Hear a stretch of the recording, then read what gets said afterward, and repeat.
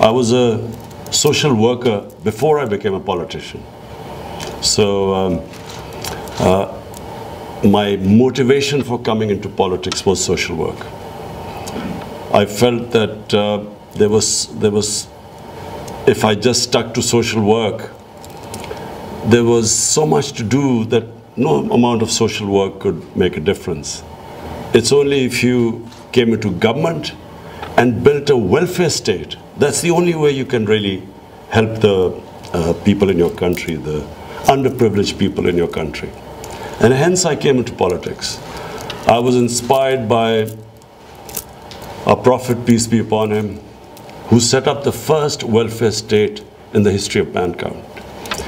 It was the state he set up in Medina was based on principles of compassion and justice. And the state decided to take the responsibility of the weaker section of the society.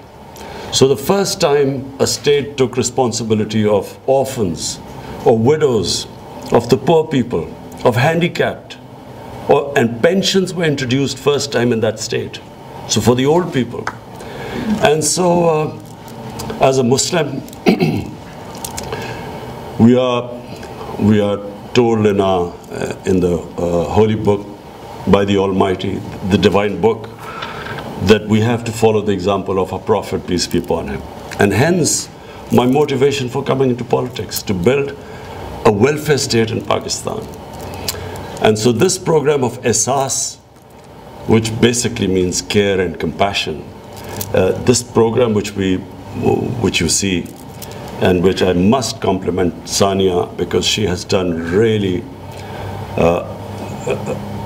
hard work, comprehensive, the way she has gone in fine details to set up these various initiatives under the heading of Ehsaas. And this, of course, financial inclusion is the core of the Ehsaas program, because unfortunately this trend in the world where the poor get poorer and the rich get richer, the poor countries get poorer and the richer countries get richer. The gap keeps increasing. The statistics I read, I think it was one of the UN bodies which came up with these statistics, that 60 odd people own as much wealth as about 3 billion people on this earth. So there has to be something wrong with that system, which creates this inequality where people have such money which they will never be able to, if they lived 5 lifetimes, they would not be able to spend it. And yet on the other side you have poverty. And I also feel that this greed in the universe, where you have the rich wanting to avoid taxes, so have their offshore accounts and these tax havens, and would do anything not to be part of, not to pay the dues so that you can lift people out of poverty, as what China has done. What China has done is remarkable. I mean, they have taken out almost 700 million people out of poverty in 30 years. Never done in human history.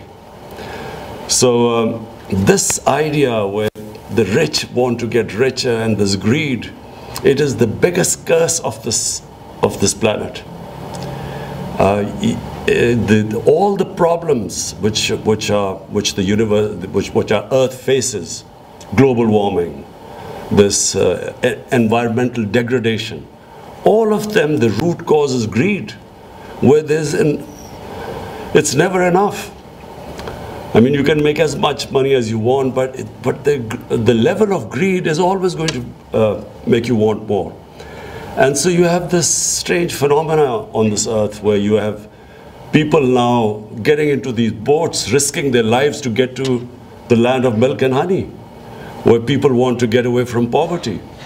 So I feel that yes, in our country we will be trying our best, not because of votes, because it's my belief that it's not a civilized society where you have such poverty, where sections of your society are deprived of their daily needs, and the rich just want more and more money and don't pay their taxes. So this is a real, what we have, my government has decided that we will be the first government that is going to, all our policies will be to lift people out of poverty.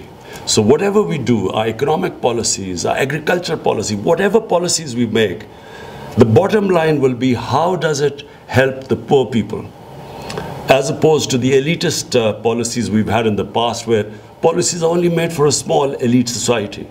So our education system is only for a tiny elite class. You have three-tier education systems. So one is for the small elite class, which has this privileged education.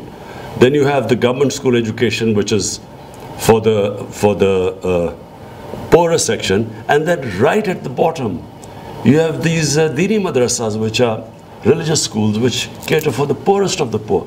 So we have a three-tier system. So the poor, the bottom two, do not get good jobs. So the society only caters for the elite. The hospitals are for the elite. Taxes, poor people, common people pay taxes because most of our taxes come from indirect taxes. The rich hardly pay taxes. So the whole mindset has to change, where the whole society as a whole decides that we cannot allow this unfair, unjust system to continue. And this Ehsaas program is a beginning. We hope that as it starts kicking in, Sania has made great efforts to make sure that there's credibility, that there's integrity in the system, that we do not allow the system to be misused, as most of our programs are misused. So we've taken great care. People are, because of our economic situation, for our restructuring the economy, getting out of an economic crisis, people are suffering. But we decided that we're not going to throw away money unless and until we have a credible system of distribution. The most vulnerable section are women from the poor background. And we cannot, as society, cannot move forward if it does not educate and look after its women. So our top priority is to lift our women out of poverty. And we have a big range of measures which we hope that we will be able to take them out of poverty. So finally, Your Majesty, thank you for coming. We welcome you here. We hope you will come back, and we value the concern you show for our country. Thank you.